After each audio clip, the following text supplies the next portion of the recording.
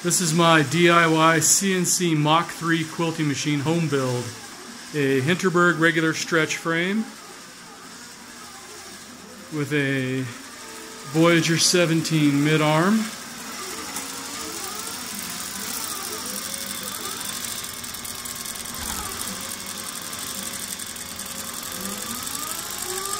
You can see the pattern it's running. Everything's controlled, or can be controlled, with a standard Xbox controller. X and Y axis, A is start, B is stop. Joystick to jog the axes.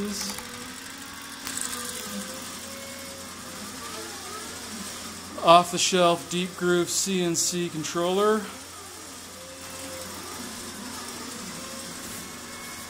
With a Gecko 540 drive.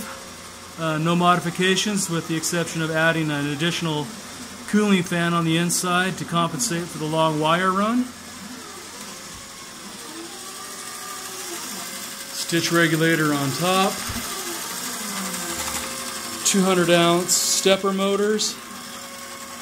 X and Y drives. You see that rolling along.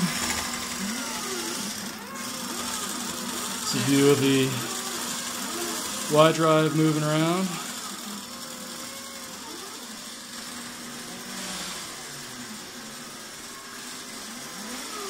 And again, there's the pattern. Running a Mach 3.